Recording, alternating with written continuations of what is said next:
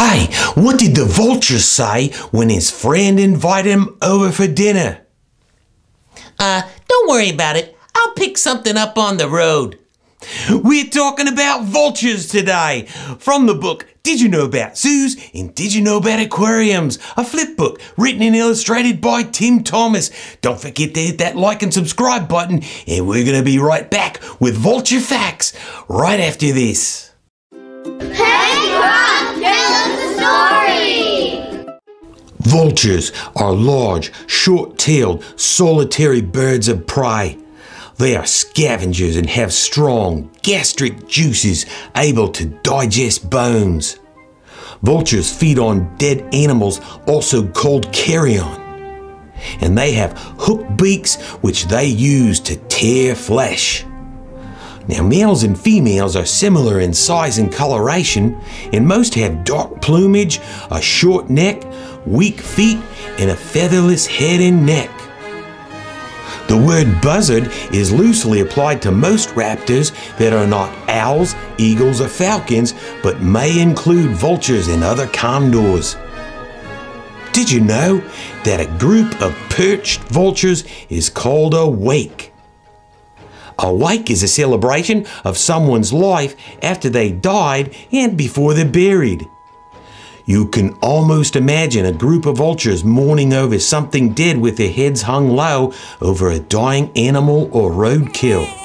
Turkey vultures of America can locate their food using their acute sense of smell and keen eyesight. They have bald, red heads and dark feathers which resemble that of a wild turkey. The Latin word for turkey vulture is Cathares aura, which means cleansing breeze.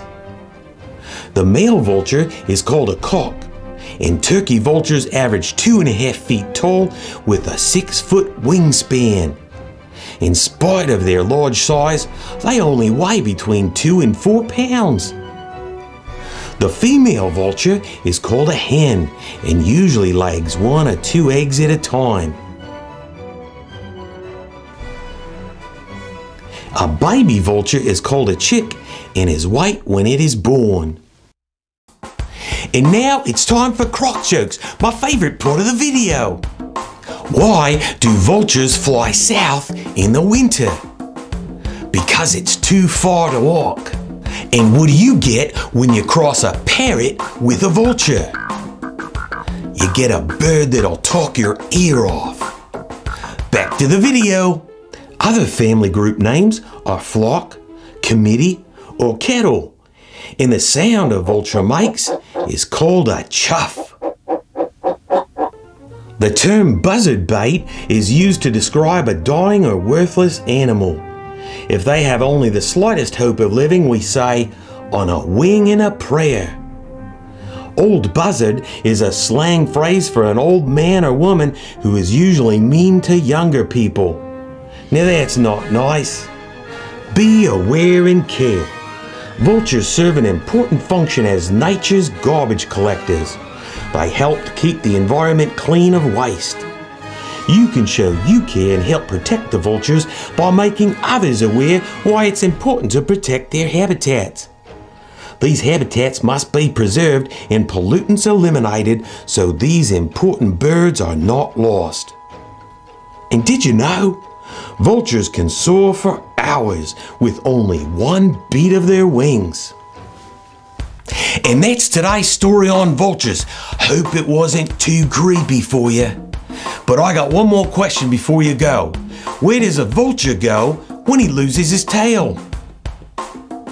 A retail store. I hope you guys had a lot of fun, and if you liked that story, there's 31 more in the book, Did You Know About Zoos and Did You Know About Aquariums?